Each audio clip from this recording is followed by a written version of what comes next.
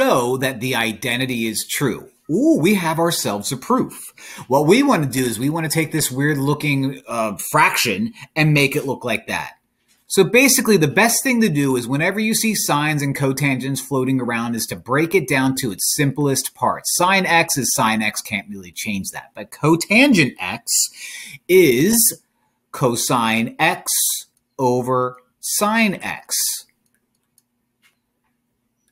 Sine x is in an invisible numerator and an invisible denominator. Well, not invisible, actual denominator. And they cross each other out.